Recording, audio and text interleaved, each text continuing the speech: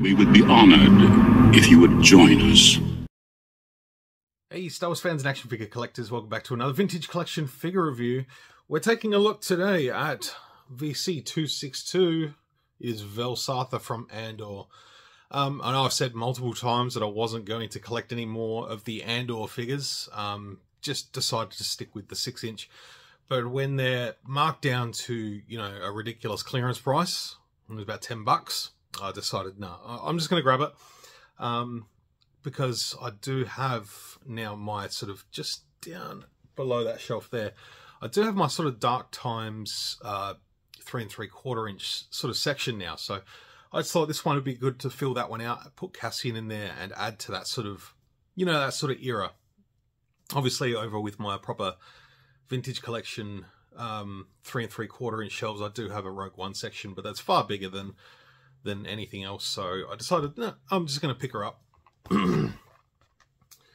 Other figures in the wave on the back there. Pretty sure I have reviewed each and every one of these at some point. Maybe not the Klartoonian Raider, but the rest I certainly have.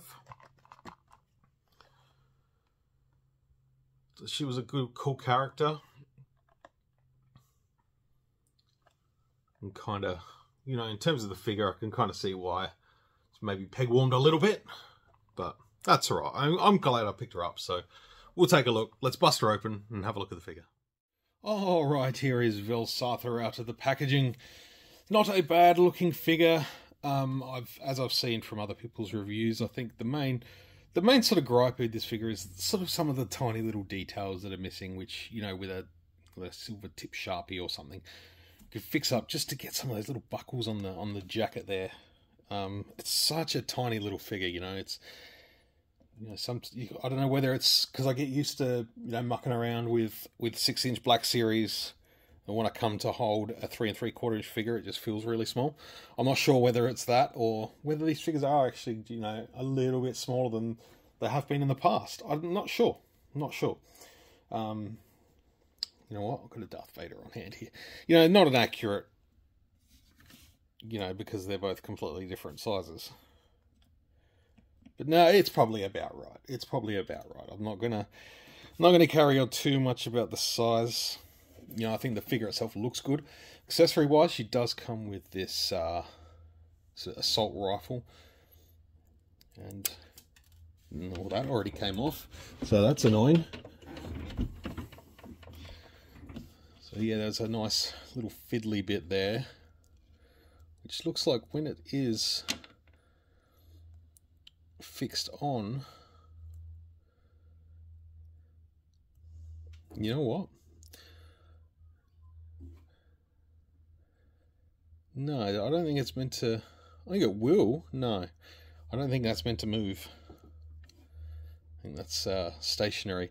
Just the way it's sort of sculpted looks like, you know, with the 6-inch one, you can sort of flip that over.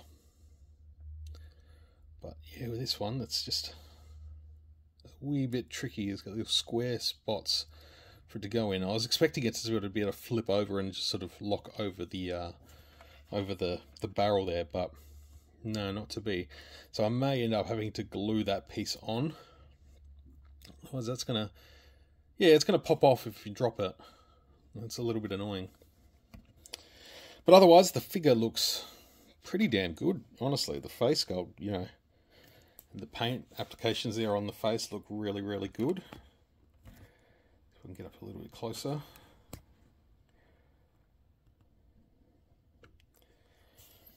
So it's definitely a good likeness. You know, for the size of the figure, I think that looks really good. The sculpt of the hair is really nice as well.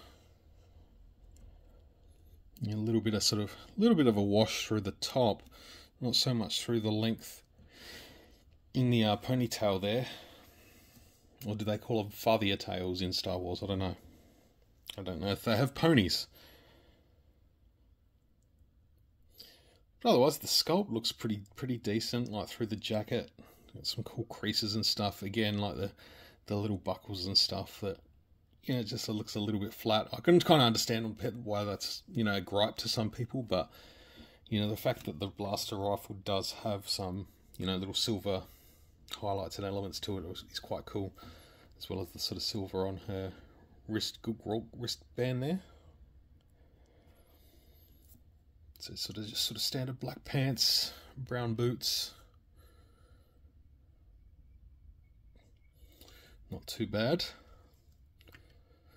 Yeah, definitely, Andor definitely got underserved in this scale, in the vintage collection, but I don't know. I'm not sure whether they'll do too many more, to be honest. You know, this one's been sort of hanging around for a little while. I don't know.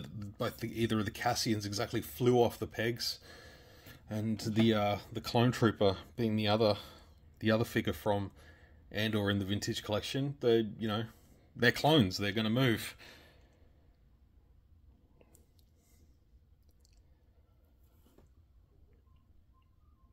But yeah, I guess go through the articulation. It does have that sort of double barbell joint in the head, so it allows, you know, a pretty decent range of movement. It's just aesthetically pleasing not to have those stupid hinges in there. Ball hinge in the shoulders, ball hinge in the elbows. Just a swivel in the wrists. Yeah, just a swivel in the wrists. Obviously, she's quite, you know, petite and dainty in terms of the figure. She does have the sort of upper torso joint there.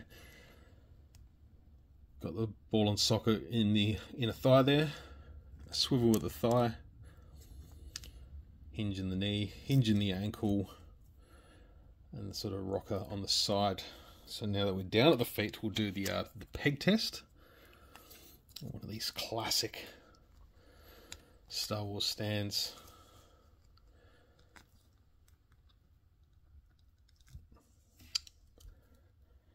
Not too bad. That's not a bad peg hole.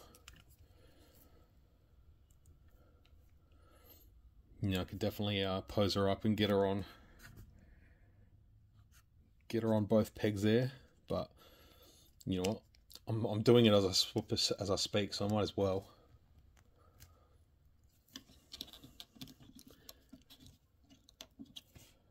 So that's not too bad. That fits quite well. So yeah, being that she is a smaller figure, she may not have that sort of that weight, that center of gravity. So a stand may be a good solution for you to have her on display.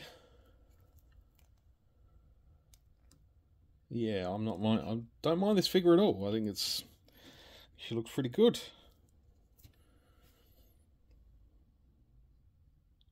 Yeah, folks, I appreciate you all hanging out and watching. Checking out the video for Vel Sartha. I'll be back with another video very soon. Probably tomorrow. I do have the Phase 2 Clone Trooper from Andor to do. So stay tuned for that. And we'll see you on the next one. Till then, may the Force be with you, always.